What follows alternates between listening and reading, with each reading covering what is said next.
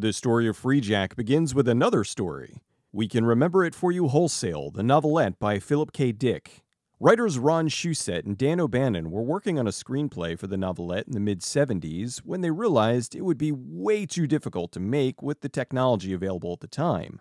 They put the story on the back burner and decided to move ahead with another idea, which turned into the film Alien. Over a decade later, they returned to the Philip K. Dick story, and it evolved into the blockbuster hit Total Recall. Sometime in between, Ron Shusett acquired the rights to the 1958 novella Immortality Delivered by Robert Sheckley. The novella was expanded into a full novel and was rebranded as Immortality Incorporated in 1959, which was then nominated for a Hugo Award for Best Novel. The story was about Thomas Blaine, a boat designer who dies in a car crash in the year 1958. He wakes up in the year 2110 to discover his mind was being transferred to a new body as part of a publicity stunt for a major corporation. Now living more than a century in the future, he has to navigate this strange new world, a world that has changed immensely since he died. In the future, death is no longer a mystery, it's a commodity. Science has not only figured out time travel, but also that the afterlife is real. So the world of 2110 is full of poltergeists, ghosts, and zombies. An afterlife can be bought, and bodies have essentially become something traded like used cars. The rich live in giant, well-guarded high-rises and hunt the poor for sport. Blaine takes a job as a hunter of sorts, and joins in most dangerous game-style human safaris. Life in 2110 was so hard, there were suicide booths on street corners, which was later parodied in the show Futurama. Immortality Incorporated was way ahead of its time, and even though Sheckley wrote many sci-fi novels, he called the genre junk food for the mind. The novel was adapted to the first episode of the third season of Out of the Unknown, a BBC sci-fi anthology show from the 60s. Unfortunately, the tape this was recorded on was wiped, so no footage of it exists. While working on Total Recall, Shusett was developing the script for Immortality Incorporated. Only his script was much different from the source. The basic concept was taken, and the rest was altered.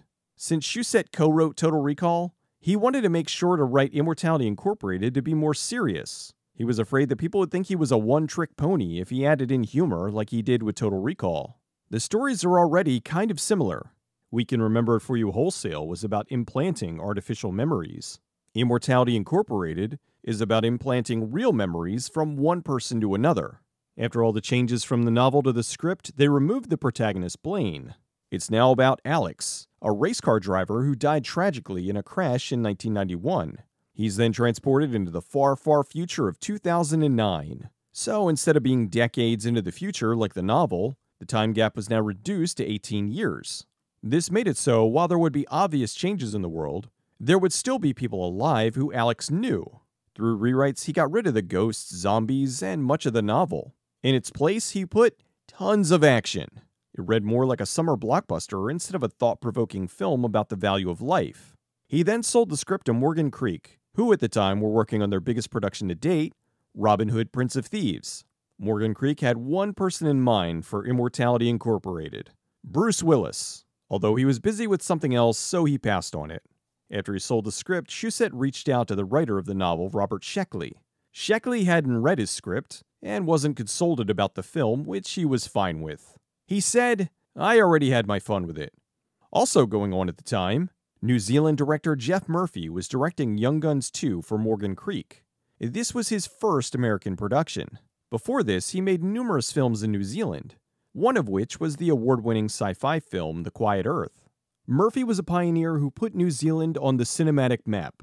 Goodbye Pork Pie was the first local New Zealand film to attain blockbuster status. He came to the US because of the limitations of New Zealand. In New Zealand, there's no domestic market that can support films, so they rely solely on government filmmaking grants. However, because of this, he was freer to make the movies he wanted to make. He knew that by coming to America, he wasn't going to have the same amount of cinematic freedom. He resigned himself to the thought that in Hollywood, you're not making art, you're making product, and any art you can sneak in is an art unto itself. The director almost helmed numerous films in the US, one of which was Predator, but that's another story. Back to Young Guns 2. Morgan Creek was investing everything they had into what they were sure would be a huge hit in Robin Hood, Prince of Thieves. Due to this, All the executives were busy overseeing that, and Murphy had pretty much full creative control, and the studio left him alone to make his film for the most part. Murphy wasn't too keen on making a sequel, but did enjoy westerns, so he figured he'd be able to put his own spin on it. Young Guns 2 did very well for Morgan Creek, making slightly more than the original. This made Morgan Creek very happy, and they offered him another film for twice what he was paid for Young Guns 2. They offered him Immortality Incorporated, which was now retitled Freejack. Murphy loves sci-fi, and after reading the script, he thought it had potential. He recognized the script had problems, though. Being a sci-fi fan, he was aware of Immortality Incorporated. The novel had lots of interesting concepts about life and death. None of that existed in the current script. He said at the time the best sci-fi films were few and far between. There was Alien, Blade Runner, and 2001.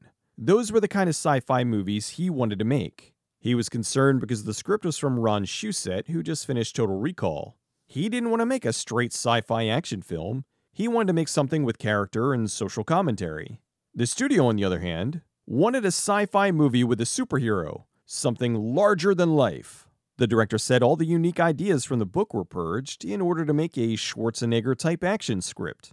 Arnold Schwarzenegger was huge at the time, with blockbuster after blockbuster, and many studios were busy trying to make their movies into Schwarzenegger movies. It didn't always work. Immortality Incorporated was a good example because it wasn't that kind of thing. The original story as it was written was about scientific proof of the afterlife, which had a fundamental effect on the public's perception of the sanctity of life. None of that existed in this version. Murphy noted that the changes from the novel to the script was similar to what happened when they took We Can Remember It For You wholesale and turned it into Total Recall. Essentially, taking a very complex and nuanced subject and transforming it into a testosterone-fueled action film. Not saying that there's anything wrong with those kinds of films, it just wasn't what he wanted to make.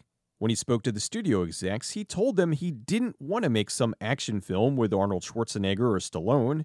He wanted to make something where the lead was more of an everyman, someone the audience could relate with. The studio said that's great because Arnold Schwarzenegger isn't available, and since Emilio Estevez did so well in Young Guns 2, we offered him the role. He then asked if they would consider a script rewrite. Murphy envisioned the role of Alex to be more of a medium-build guy, who was smart and fast, someone who could think a way out of his situations rather than punching his way out. The studio agreed. Murphy signed the contract and went back with a new writer, Stephen Pressfield, who was an uncredited writer on Total Recall. They worked to take the existing elements and make it something that was less Arnold and more Emilio. Coming off of Young Guns 2, the director remembered the good experience he had with Morgan Creek. They were so hands-off, he was able to make creative changes that helped to improve the film without studio interference. He thought that since he proved himself with Young Guns 2, the studio would give him just as much control over Freejack. He couldn't have been more wrong. Murphy wanted the new script to bring back some of the material that was cut from the book, as well as bring in some social satire. He submitted the new script, and the executives weren't happy. It seemed that even though they agreed to the changes he suggested, in the end, they just wanted an Arnold action film with or without the star. After the blockbuster success of Robin Hood, Jim Robinson, the chairman and CEO of Morgan Creek, thought he was a genius. He was riding the high of having the second largest grossing film of the year, and thought that he knew what was best for every film that was coming down the pipe from the company. This started a long battle between the executives and the director. The director wanted to make the film he agreed to do, and the executives all wanted whatever the CEO wanted. There was another really big problem. Apparently, when Morgan Creek accepted the original script, they signed the contract that certain aspects of it could not be changed under any circumstances. This was absurd. The director never heard of anything like this before. He started questioning as to why they agreed to him making changes to the script, only to point this out after he made changes to the script. Since rewriting the script was conditional to him signing on to make the movie, he thought he might be able to use that as a way to get out of his contract. When he tried this, they told him that nowhere in his contract was it stated that it was conditional on the rewrite. He met with his attorney, who suggested he might win the case and void the contract if he sued, but made sure to mention that Morgan Creek had a reputation for being a very aggressive company. They indicated to him that if this were to go to court, They would put an injunction on him that would prevent him from taking any other work until this was settled. The court system in LA was incredibly slow. That meant this could take at least a year or longer before it was over. If he won, he was out of work for a year and now had a tarnished reputation for breaking his contract. If he lost, all of that, plus he now owed Morgan Creek a pile of money. The director said it was strange that they were willing to force a reluctant director into making a film that would cost them millions of dollars. It just didn't seem like the smartest thing to do if you wanted a good movie and would potentially make money. He figured the best course of action was just to make the movie. It'd certainly be faster than the legal system, although he knew that if things start badly on a production, they usually get worse. The studio insisted on hiring Stuart Oken as the line producer, who mostly worked in theater and had zero experience in sci-fi. He and the director really didn't get along. Oken suggested Joe Alves for the production designer. The opposite of Oken, Alves had plenty of experience. He worked on Jaws, Close Encounters, and Escape from New York.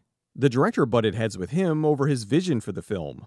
Murphy had his specific ideas, but Alves knew better than some bum from New Zealand who only made one movie in Hollywood.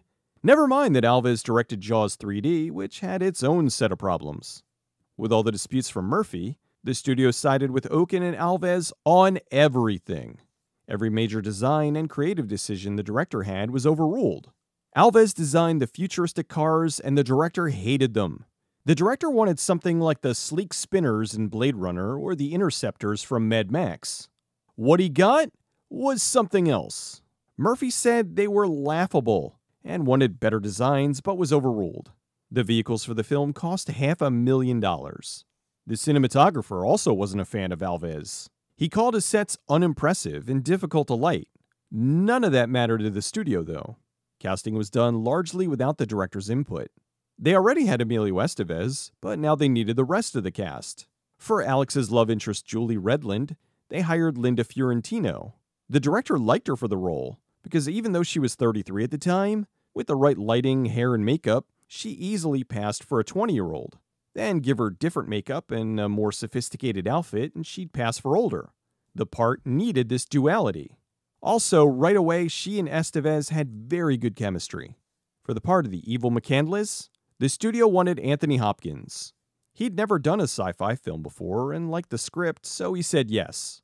The filming was going to take place while he was in America for the Oscars, so he thought it would be nice to have something else to do while he was there. Silence of the Lambs hadn't been released yet, and the executives were hoping that if that was a hit, it would help at the box office with Freejack.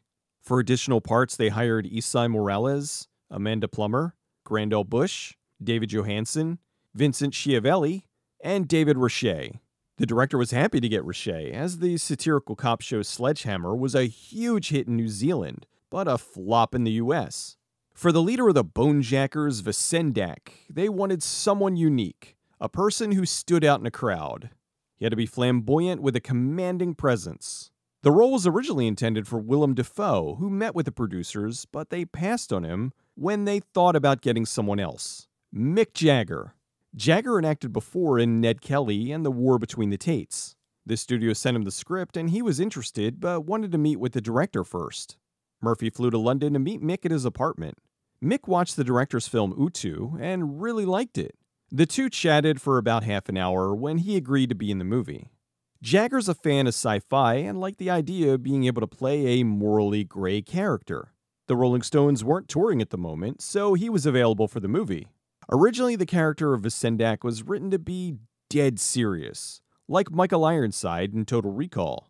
Now with Mick Jagger, they made his character into more of, as they called him, a likable rascal. Filming was going to be split between two locations, Atlanta, Georgia, and New York. It'd be too complicated and expensive to film everything in New York, so the lion's share of the production would be in Atlanta, with only a few weeks in New York. They started filming in January of 1991. It was winter, but they had to make it look like summer. They rented some empty warehouses to build their sets in Atlanta.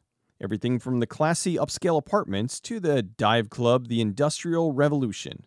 Gabe Bartalos and Dave Kindlon were on production hiatus from Basket Case 3, and were brought in to do the effects work for a full-body decapitation. It was a sequence where people were auctioning off their lives. The reason behind the scene was that if you have your head taken off, you can't be jacked. So everyone wants their head removed. Initially, the production was going well, but about 2 weeks into filming was when things took a turn for the worse. The studio didn't like what they were seeing in the dailies, and they insisted that something be done about it. They blamed everything they were seeing on Linda Fiorentino and wanted her off the production. The director was stunned because he thought she was doing a fine job. He spoke to the executives because surely they weren't seeing the bigger picture. Replacing a major character in a film that's already underway is not only disruptive to the process, but it was expensive. Fiorentino would have to be paid her full salary, even though she only filmed part of the movie, and whoever they cast as a replacement would have to be paid more since they were being brought into the production under duress. Murphy worked with the editor to put together a few scenes with her and Estevez to show how well they worked together. The executives weren't interested. It seemed their minds were already made up. They flew in ex-model turned actress Renee Russo and set up a meeting with the director. He thought that she was a fine actress, but didn't see her as right for the role. This didn't matter to Morgan Creek, as they had already made up their minds that she would be getting the part. The director thought he was meeting her so they could get his input to see if she was right for the role. As it turned out, per the Directors Guild of America rules, the director had to be consulted before creative changes were made. This was his consultation. They didn't care what he thought. Murphy couldn't figure out why they were so hell-bent on getting rid of Fiorentino. He spoke to Robinson and asked him for a reason why. The CEO said, "She doesn't give me a hard-on." For some reason, they fired David Richet too. The executives then went back to LA, leaving the production in shambles. Emilio Estevez now had to do all his scenes over again and connect with Russo. They didn't have the same chemistry, and the actor struggled with this element for the remainder of the shoot. Anthony Hopkins filmed for 1 week, mostly in front of a blue screen in Atlanta. They told him he'd have footage running behind him of the desert, the moon, and other locations. All practically shot footage added in with digital enhancements. Most of what they filmed for Anthony Hopkins would be appearing on a monitor screen. His scenes with the rest of the cast weren't until the end of the film. The McCandless building was made by DreamQuest. It was made to be twice as tall as the World Trade Center with 180 floors. The top floor is the spiritual switchboard, an electronic way to communicate with the dead, which was something taken from the novel. The design was inspired to look like a jack, which ended up also becoming the logo for the company. For the scenes where McCandless and Alex are attached to the spiritual switchboard, the director wanted to do some camera tricks and other practical effects for the scenes. The producers said no. It was 1991 and computer effects were becoming all the rage. They insisted they do all sorts of sexy, cutting-edge effects for the sequence. Despite the fact that the technology was so new, no one really understood it. They fumbled with the effects and footage for days, until finally putting something together that was, at the very least, good enough for those in charge. Filming took 9 weeks in Atlanta, Georgia, and then they moved to New York for the last 2 weeks. The budget was originally $30 million, but was increased to a rumored $36 million to accommodate the changes. Mick Jagger understood the film was intended to have some humor, just not the usual on-the-nose type.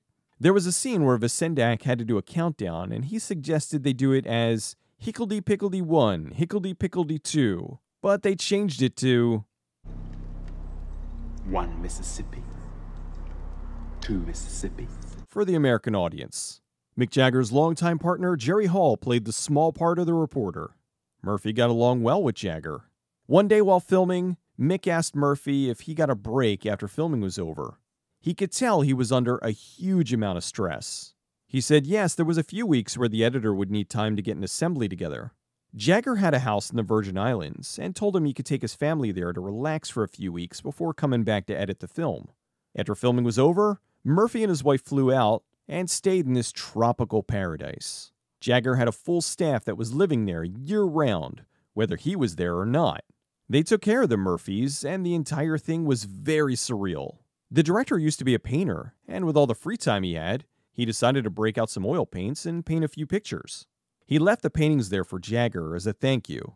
Years later, Murphy's wife ran into Mick at Sundance. He told her he loved the paintings so much, he had them framed and they were still hanging in the house. After returning from a brief vacation, Murphy joined the editor to put together his cut of the film. They worked on the rough cut, and it seemed to be coming along well. Then they watched it. It was a mess. Things were terrible. The structure, the pacing, the tone were all over the place. They edited and re-edited the footage, but kept running into the same issues. Per DGA rules, after 10 weeks, they have to show the film in whatever its current state to the studio. So after 10 weeks, the studio didn't even watch it. They sent it straight to a test screening. It was a disaster. No one liked it. The studio then went into full panic mode and ordered reshoots. They said the film would need about 3 weeks worth of reshoots to redo certain scenes. Murphy asked, "Okay, which scenes?" "We don't know." "How do you know it'll take 3 weeks then?" They brought back Shusett to write some new material. Roughly a week later, he had 15 new or retooled scenes for them to shoot. The director looked at them and gasped. Almost every scene was an action sequence. This was not going to fix the film. Murphy met with one of the producers and went over the new scenes. He decided to stand his ground and tell him the scenes were unshootable, and much to his surprise, the producer agreed. He did think some reshoots were needed, but that they should bring in a new writer. The CEO of Morgan Creek thought differently. He believed a good rock and roll soundtrack would fix everything. Doing the music for the film was multiple award-winning composer Mark Isham. Johnson called him up and told him to take the current cut of the film and add in 20 minutes of rock music. Isham called Murphy in a panic. Murphy had no idea what he was talking about because no one told him what was going on. You know, he's only the director. Isham filled the director in. He said he was given a few weeks to come up with an original rock score and didn't think he could do it. He also didn't think that it was right for the film. It was a futuristic sci-fi film, and the soundtrack should reflect that. Still, they had to do what the studio wanted. Isham rushed out 20 minutes of rock music that Murphy wasn't even allowed to listen to. Johnson hated it and terminated Isham's contract. At this point, Murphy went to the producers and asked to be fired. He figured, they're going to do whatever they wanted anyway, why should they keep him around? If he was fired, he'd be paid out for his work, but if he quit, they could, and most likely would, sue him for breach of contract. The producers refused, and he went back to work. Murphy returned with the cast to Atlanta to reshoot the material from the new writer, Dan Gilroy. Gilroy added in some humor to the new scenes, which ended up molding the film to be less serious and closer tonally to Total Recall. They hired composer Trevor Jones to do a completely new score for the film.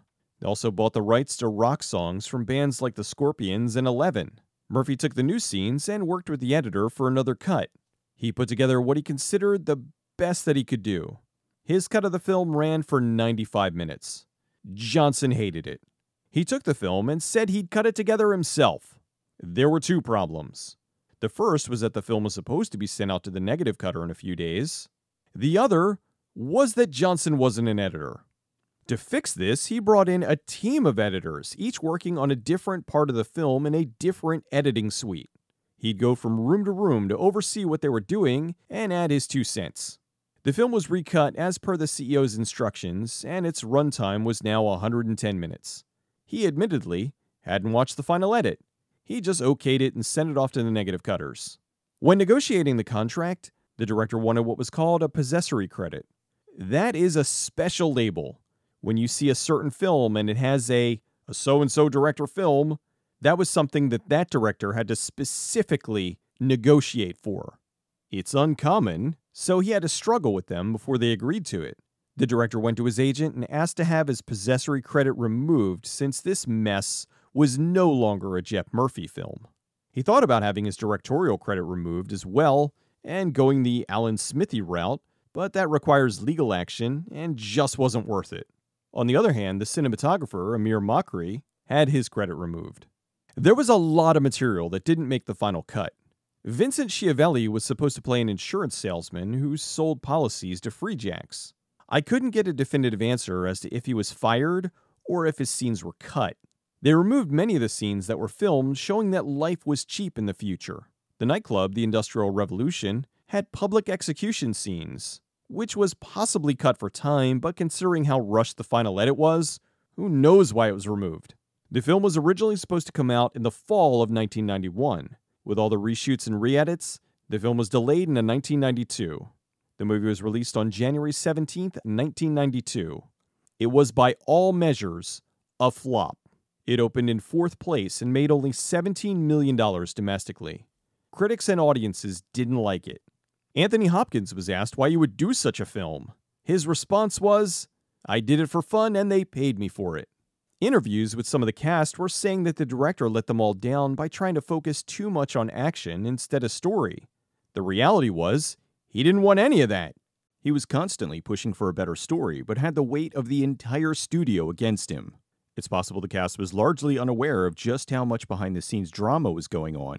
This was a shame because in an old Starlog issue, Emilio Estevez was talking about how much he got along with the director, and was happy to be working with him again after Young Guns 2. This, of course, was before the movie was released. Although whenever a movie flops, you'll often see actors throwing it under the bus to detach themselves from it.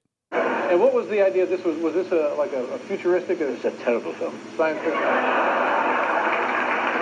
The director took the full blame for the failure, even though it wasn't his fault.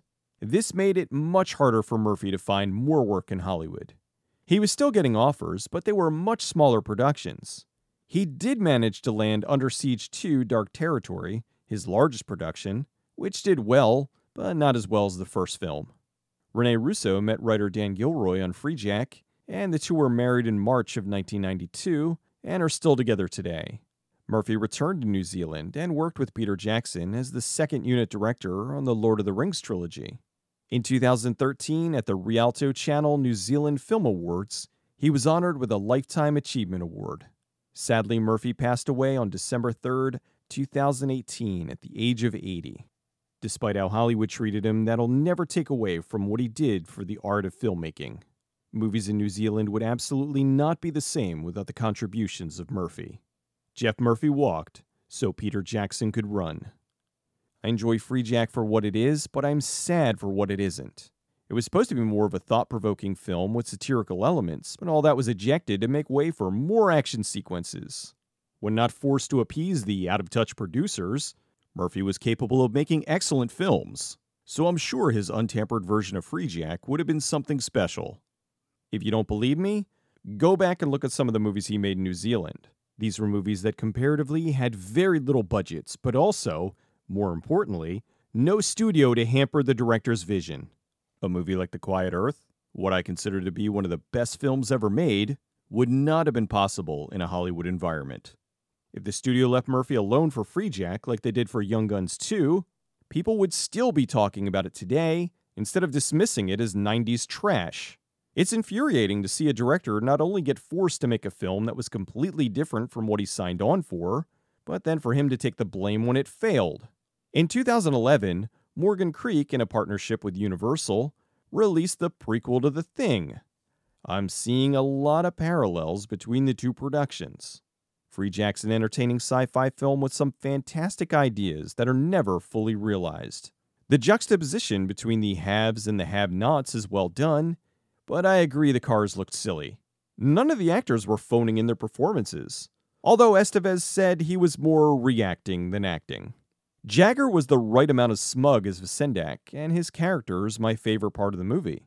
All in all, it's a very watchable film that has a lot going for it, and could have been something special, but instead, it was forced to be something it was never intended to be. It's not what the director wanted, and even when he tried to please the studio, it wasn't enough. Watching Freejack now, it's a big, dumb, fun movie that just screams not missed opportunity, but purposefully botched opportunity. I hope your boner was worth it.